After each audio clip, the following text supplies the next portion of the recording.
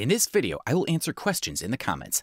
Why do I call prices in dollars? I'm from Belarus. Here the dollar is considered on par with the Belarusian ruble. In future videos, I will specify prices in two currencies. The second most popular question in the comments is the cost of the house. $24,000 for a house without a plot of land.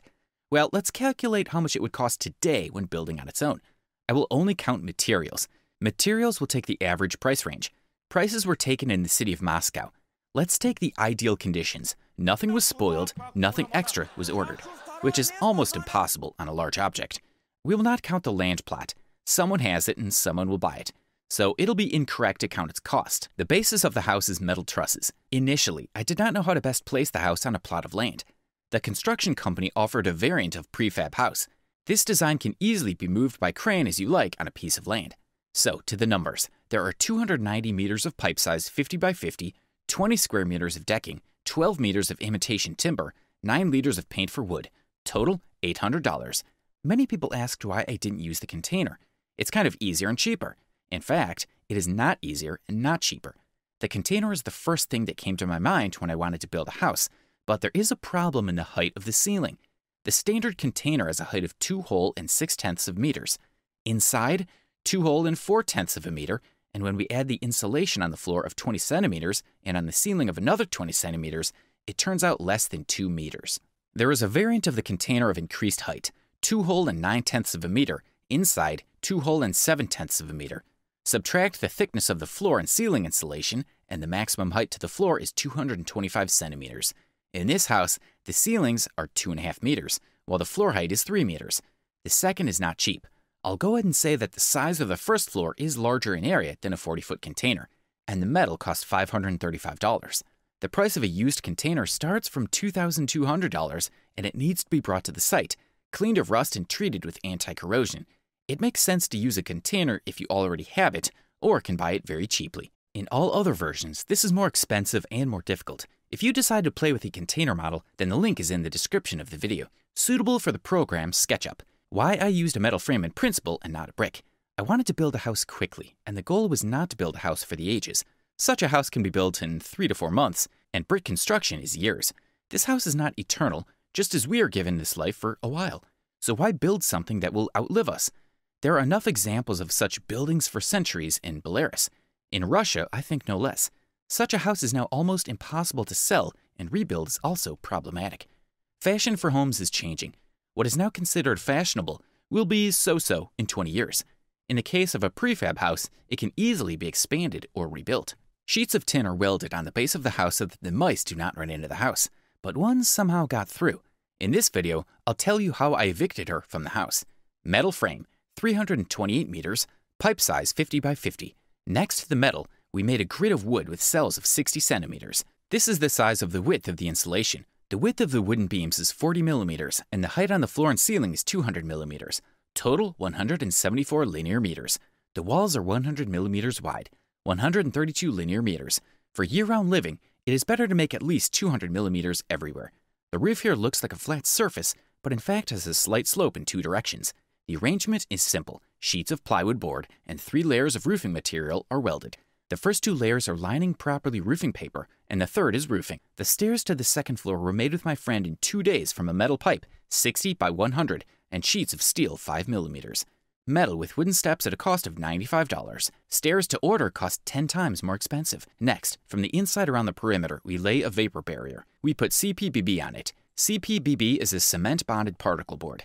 Excellent thing. Expensive, heavy, difficult to saw, but it's worth it. It does not emit any harmful substances, in contrast to the oriented structural board. Although almost all the entire first floor of the house is made of OSB, my device did not show a significant excess of formaldehyde, but the chipboard is very high in formaldehyde. But still, CPBB is better to use. Put plastic windows and doors. I don't think there will be anyone who decides to make them on their own, so there's nothing to tell. I didn't draw the insulation layer. The walls need 72 square meters of insulation, 100 millimeters thick. Floor and ceiling, 200 millimeters of insulation, 64 square meters. On the ceiling, ceiling rail. About cold bridges.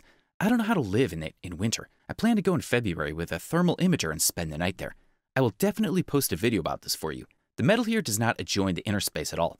In general, I will not fantasize, but I will check everything, tell you, and show you. The exterior cladding and the so-called ventilated facade will remain. Wooden boards are 140 millimeters wide and 18 millimeters thick, 70 square meters, 20 liters of paint. The bank says consumption of 1 liter per 10 meters. I got almost 4 times more. Why is that?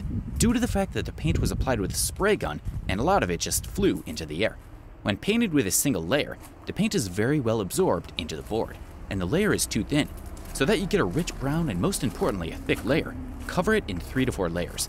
In total, the first floor cost $3,800. That, you will agree, is a little. Go on, second floor. The dimensions are 3.5 by 6 meters. It's all the same way. The metal frame is 148 meters, the terrace 102 meters. The roof here also has a slight slope and is made as the same as on the first floor. Wooden grating 100 meters in size, 40 by 200, and 60 meters in size, 100 by 40. Vapor barrier, CPBB. I'll split the windows and doors here. The windows cost $200, but the door is retractable. It is possible and cheaper to put the usual for $300. Accent on the door made, as there were comments that I was deceived and it cost $150, but its price is now in Moscow. The door is comfortable, but I think if it was a normal with a stopper, it would be equally good. Just then I really wanted to open the sliding door. Next, the insulation according to the same scheme, 200 millimeters floor and ceiling, and 100 millimeters wall. Ceiling rail and complete the facade 57 square meters. A decking leads to the terrace. Paint 20 liters. There are questions where the water goes from the terrace. It flows down between the boards on the roof, and due to a small slope on the roof, the drain pours. More metal slopes and ebbs. Total, $3,500 second floor. In total, we get $6,300 for the cost of the materials for this construction. But that's not all. The house needs to be connected to electricity, sewerage, making minimal repairs for a comfortable stay. Sewerage, 4 meters of polymer rings. Electrics are counters, automatic machines, cables, sockets, switches, wallpaper, laminate with baseboards, light strips, transformer boxes, boilers, cooker, refrigerator, fireplace, sofa, kitchen cabinets. I only count the cost of chipboard with loops. Of course, we collect everything ourselves. Video surveillance and alarm system. About the autonomous alarm system, I asked what it is. Photo Express GSM. Its advantages are that it runs on batteries for 6 months, works without false earnings. The disadvantage is poor image quality. Already ordered alternatives to it and cheaper. I'll make a video review of their comparison when I get them. There's also a plot of land that needs to be improved. Make a fence, $1,950. Align it and more small things. In conclusion, the electricity bill is $200. It's also worth counting gasoline for 4 months of work. In general, finishing and connecting the house to communications is another $10,500, a total of $16,800. Did not spoil anything, did not order too much. Carry yourself from the store and everything is fine with the car. Cheerfully carries you without breakdowns. Work yourself. But that doesn't happen. From practice, you need to add another 20% to get a more or less real amount of cost for this house. And most likely, it'll be $22,000. Earlier in the video, I said that it cost me about $24,000, but now I strongly doubt it. I did not count various small items and gasoline in this amount, and this makes it a fairly large amount. So I find it difficult to name the amount for how much this house actually cost me. What I didn't do in the house, but should have done, is forced ventilation. Since I live mostly in the summer, the ventilation is due to a slightly open window. There is a necessity of purchase of such device is the recuperator. I wanted to buy a recuperator, but it seemed to me that the device is very simple, but it is quite expensive, so I decided to make it myself. I'll report on the results in future videos. Thank you for viewing.